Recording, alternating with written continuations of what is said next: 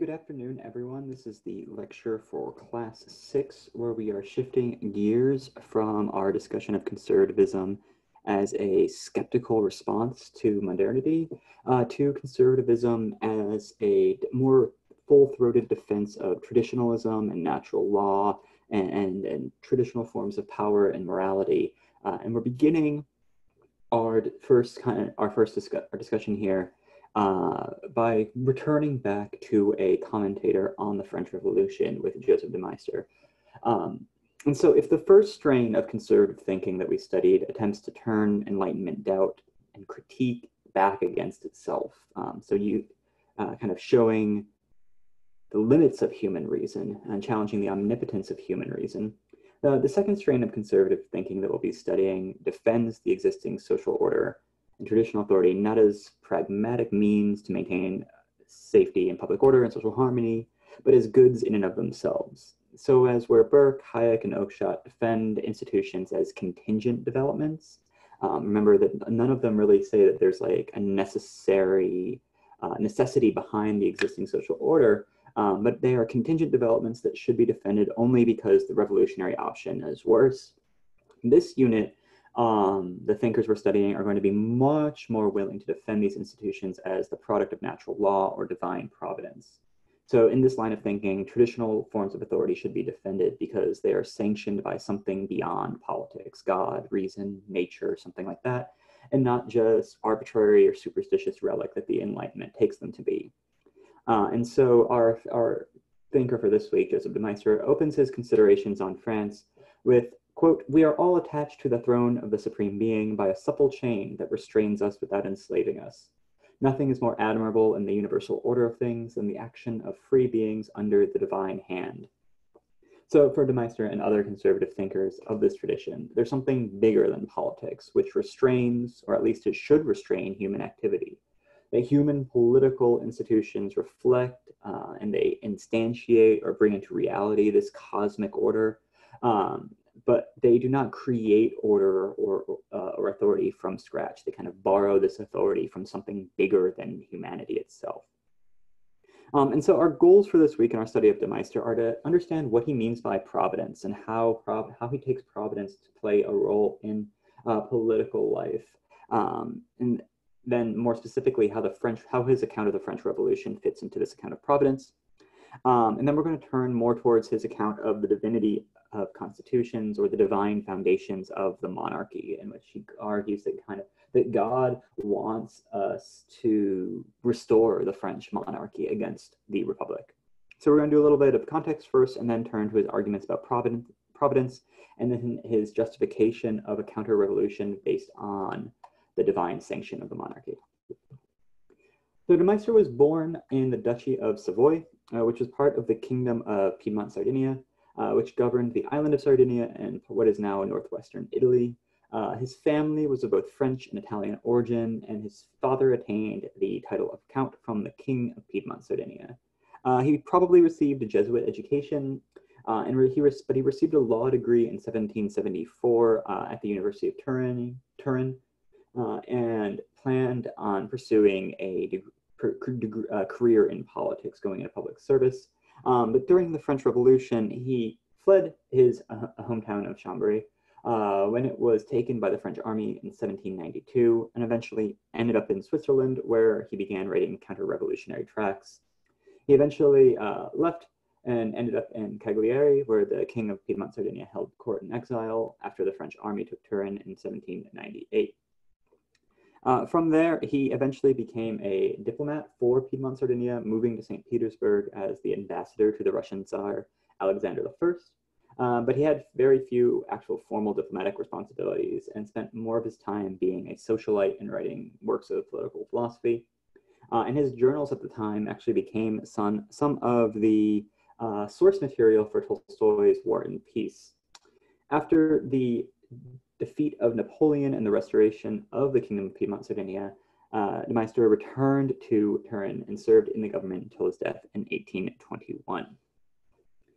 So like Burke, he was deeply involved in the actual life of politics. He wasn't just a kind of abstract theorist of politics. And so if we're trying to contextualize the considerations on France themselves, we can look at how it fits into his thought more generally. And throughout his thinking, de Maistre advocates for both royalism and Catholicism, against Enlightenment attempts to provide rational foundations for political authority, which he viewed as, like Oakeshott, like Burke, as doomed to failure. For him, like Burke and like Oakeshott, these were always going to, philosophical accounts were always going to lead to unresolvable arguments and philosophical disagreements. That you were never going to be able to satisfy everyone, every time you tried to provide like a philosophical account, it always just created more questions than answers. And he takes this a step further, and it's not just a pragmatic defense of whatever happens to exist, but he argues further that the monarchy is a divinely ordained institution and that religion provides the ultimate backstop to authority, because it is beyond philosophical rationality. It can't be, you can't appeal to reason giving or philosophy. You just kind of have to take it on faith, and it provides this ultimate like backstop where questions stop and you have to obey. And so for him, the Pope actually holds ultimate authority on earth. In some earlier text from the 1790s, including letters from a Savoyard royalist in 1793 and a series of essays against Rousseau's conception of the state of nature and sovereignty that were written in between 1794 and 1795. In the former, it was one of his first counter-revolutionary writings defending royalism. And his later essays on Rousseau further developed his critique of the Enlightenment, and this idea that philosophy could not provide ultimate foundations for political authority. Later in his life, he would write a defense of the papacy in 1819 titled The Pope, and a series of dialogues exploring the problem of theodicy, or why bad things happen in a divinely preordained world, titled the St. Petersburg Dialogues in 1821. We'll actually read one of these dialogues later in the semester, and we'll talk about this problem of theodicy in just a little bit, because it's a similar question that he's interested in these texts. If we want to contextualize the considerations in revolutionary time in the context of the French Revolution, this was published in 1797, so significantly after Burke's reflections on the revolution in France. So this is after the regicide and the reign of terror in 1793, 1794, and the expansion of the war throughout Europe. It's after the Constitution of Year 3 and the Directory takes power, ending the power of the Jacobins and the Reign of Terror in 1795. And it's after the Napoleonic invasion of Italy, and the kind of suppression of royalist uprisings in the Vendée region of France. So this is kind of it's all looking pretty bad for the cases of the royalists. And so if Burke's reflections are kind of a prediction of the Reign of Terror, de Maistre's considerations are trying to fit both the violence of the Reign of Terror and the success of the revolutionary armies in Europe, and to his general claim that God has a plan for everything, and that plan includes the monarchy. So let's turn to his writings more specifically.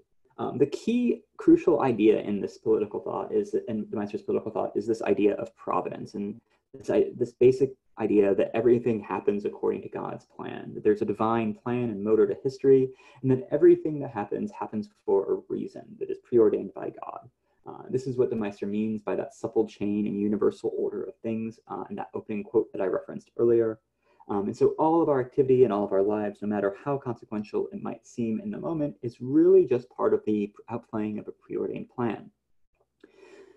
So in this line of thinking, we need to rethink our, and especially the Enlightenment-based ideas about free will. Instead, we need to think of humans as freely slaves who, quote, act voluntarily and necessarily at the same time.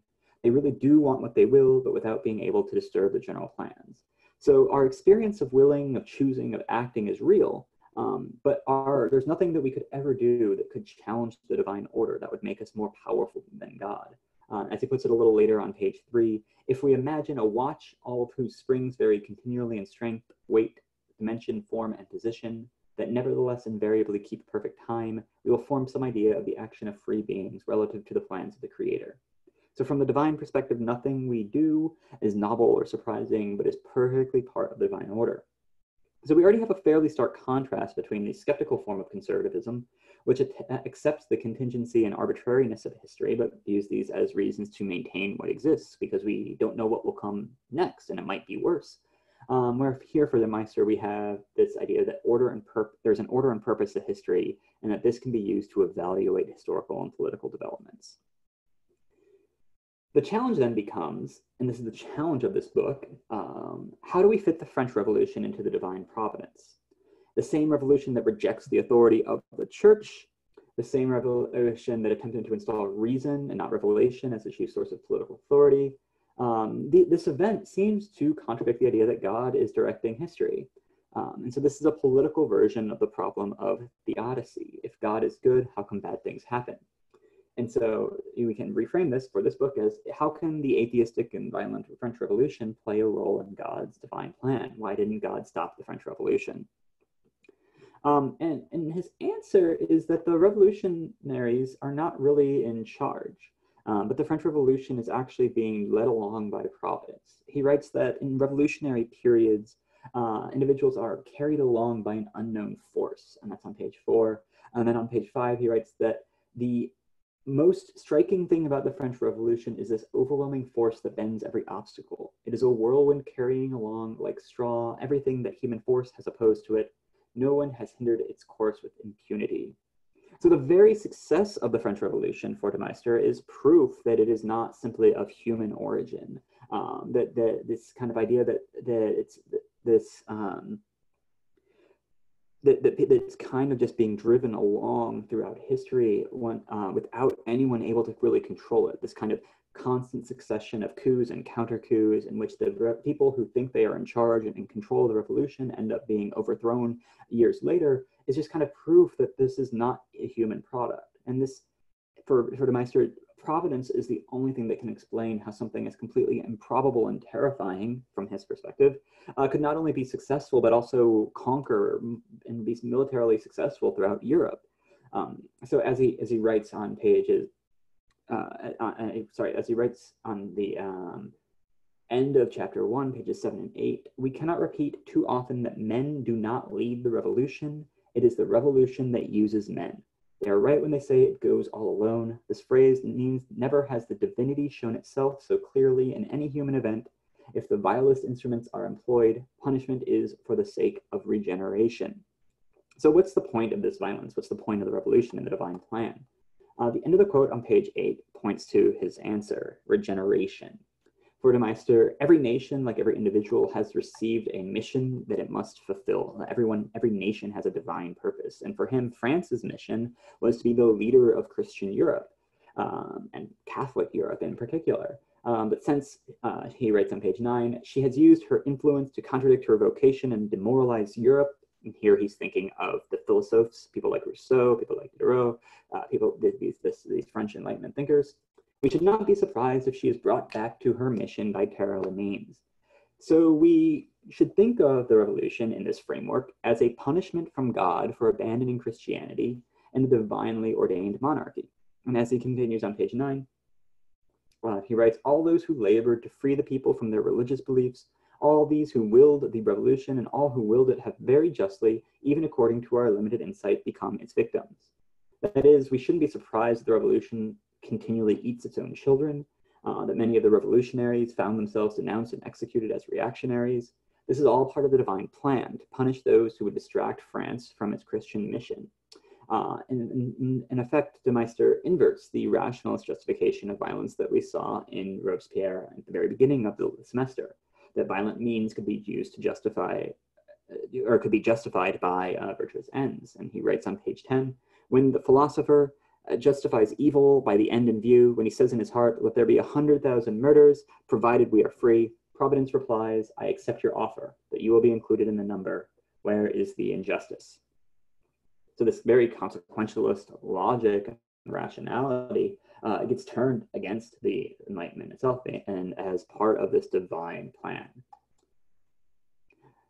So this providential interpretation of the French Revolution relies on an implicit claim that the French Revolution will ultimately fail, leading to the rebirth of both the monarchy and the power of the church. So why does he believe this? On the one hand, he makes appeals to history throughout chapter 4. He argues that small republics have been successful, but large republics, and France, revolutionary France would here be a large republic, have not. And monarchies have always existed throughout history, where republics and democracies have not. There's often periods of time without them.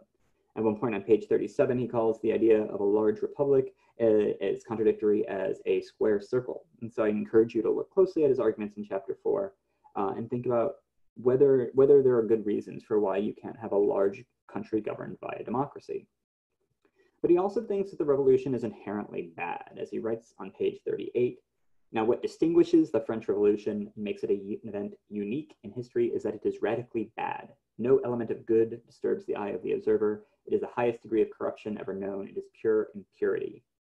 He thinks that the moral character of France has been irrevocably corrupted by the revolution, where everything vicious has become virtuous. He targets the Republican calendar, for example, as a conspiracy against religion that celebrates the greatest crimes that have ever dishonored humanity. And here again, he's like making arguments very similar to Burke, that the revolutionary reworking of society from the ground up will be unsustainable and will always eventually collapse without something stronger, without something kind of traditional and non-rational to anchor the social order. And this story culminates in chapters 9 and 10 of the Considerations, where he argues that both the counter-revolution is inevitable and will display the truth of the divine order of the world. And so as I just was talking about, he thinks that the French Revolution is an inherent contradiction, that without some sort of religious foundation to instill obedience and order these contradictions, it will lead to its downfall.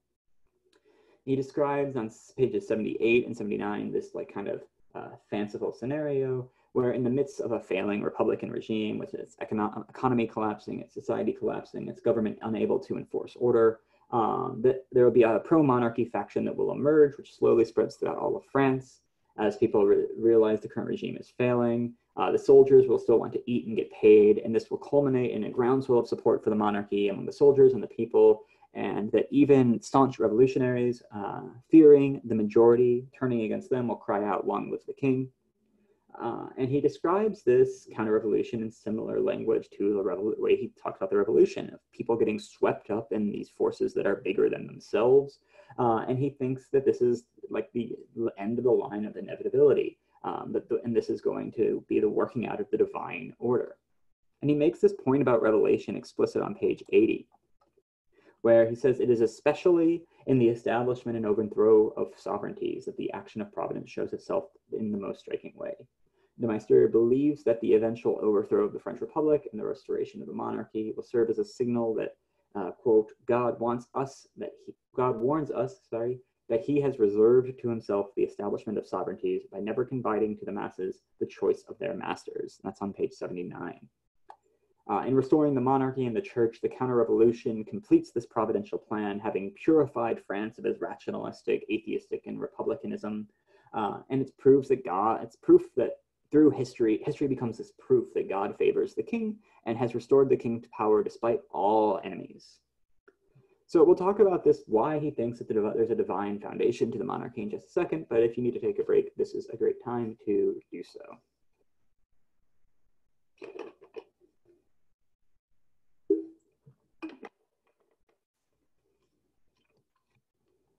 The providential interpretation of the French Revolution, in which the attempt to destroy the universal church and the monarchy will, quote, culminate in the glorification of Christianity and the monarchy, it's on page 80, relies on an unstated premise that the monarchy is a divinely ordained form of government. And the question is, why does God, and not just Joseph de Maistre, favor the monarchy over democracy? Why isn't democracy ordained by God? And he argues in chapter 6 that constitutions are not created by human beings, but are divine gifts. He gives a series of arguments beginning on page 49, but these ultimately boil down to the idea that the rights and laws encoded in the constitutions and political legislation and laws are nothing more than instantiation of pre-existing natural laws and natural rights. He writes on page 49 that these are declaratory statements of anterior rights, Or we can think of that these are just simply statements of affirmation of the divine law, that positive law, the laws passed by governments and legislatures, is not inventing something out of scratch, but basically saying, yes, we believe that these divine laws should bind us. And he further argues that it's only by placing ourselves in harmony with God's law that we're able to participate in action at all. He writes on page 43, every time a man puts himself according to his abilities in harmony with the Creator and produces any institution whatsoever in the name of the divinity, then no matter what his individual weakness, ignorance, poverty, obscurity of birth, in short, his absolute lack of ordinary human resources, he participates in some manner in the power and permanence of the divine. He produces works whose strength and permanence astonish reason. And that is, those who act in the name of God and in accordance with the divine law are able to create, in accordance with the divine plan, strong and lasting political institutions that astonish reason. So when we put our faith in human reason, thinking that we and not God are the authors of our destiny, we inevitably fail. But this creates potentially a circular argument, that the existence of the monarchy is proof that it is divinely ordained, because if God didn't allow it, it wouldn't exist. The existence of the French Republic is also divinely ordained as proof, or at least its existence and then failure is divinely ordained because it acts against God and God will cause it to fail, right? You get this kind of history can only prove one side of this argument for de Maistre. And he also mounts a defense of Christianity through a vehement critique of the anti-religious nature of the French Revolution. He writes on page 41 that there is a satanic quality to the French Revolution that distinguishes it from everything we have ever seen or anything we are ever likely to see in the future. And he's echoing arguments that we saw in the skeptical camp here by distinguishing institutions that are founded on religion and those founded on philosophy and reason. And he says that institutions are strong and durable to the degree that they are, so to speak, deified. And this is like this similar argument that we saw in Burke about how it's necessary to dress up power. But he continues on page 41 that philosophy is incapable of supplying these foundations, which with equal ignorance are called superstitions, but philosophy is, on the contrary, an essentially disruptive force. That philosophy and philosophical questioning, critique, reason, these tear down foundations. That critique and doubt and skepticism can reveal the limitations and challenges and contradictions in institutions. But this doubt and skepticism in and of itself can't supply anything positive. It's only by placing the foundations of these institutions beyond the realm of questioning, beyond the realm of reason and skepticism through religion, by just kind of asserting that these are divine law, that institutions can be strong and durable. And so he defends Christianity specifically as having permeated all of European culture in a way that animates and sustains everything. That's on page 42. He writes that it tempers the passions and the moral life of all of Europe. And he offers further proof on page 47 that Christianity has survived every test from peace, war, scaffolds, triumphs, daggers, temptations, pride, humiliations, affluence, the night of the Middle Ages, and the bright daylight of the centuries of Leo X and Louis XIV. The French Revolution, then, for de Maistre, is another experiment attempting to live without Christianity, which will eventually fail and lead to its restoration. That philosophy and the French Revolution is a particularly effective one, because philosophy, having corroded the cement that united men, there are no longer any moral bonds. The civil authority, favoring with all its strength the overthrow of the old system, gives to the enemies of Christianity all the support it once gave to Christianity itself. So in the French Revolution, in the Enlightenment, we have this kind of unity between the civil authority of politics and against Christianity, against the old system. And therefore, if the French Revolution fails to create a thriving social order, it'll be final proof of the impossibility of an atheistic, rational foundation to politics. Because philosophism, as he writes on page 48, no longer has any complaints to make. All human chances are its favor. Like all social forces have lined up in the French Revolution against religion, against Christianity, and against the monarchy,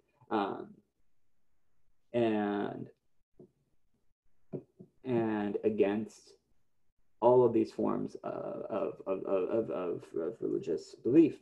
But with all these benefits and all these allies, it's unable to establish a a coherent foundation in a stable society, that's proof that it never will be able to, right? This is the best chance it has. And he thus closes chapter 5. Frenchmen, make way for the very Christian king. Carry him yourselves to his ancient throne. Raise again his oriflamme, and let his coinage, ranging again from one pole to the other, carry everywhere the triumphant device. Christ commands, he reigns, he is the victor.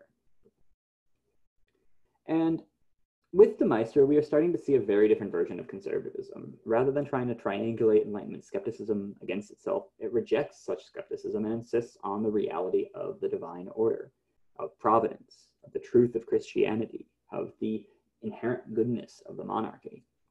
As the 20th century liberal political philosopher Isaiah Berlin writes of the Maistre, what really fascinates Maistre is power. Power for him is divine. It is the source of all life, of all action. It is the paramount factor in the development of mankind, and whoever knows how to wield it acquires the right to use it.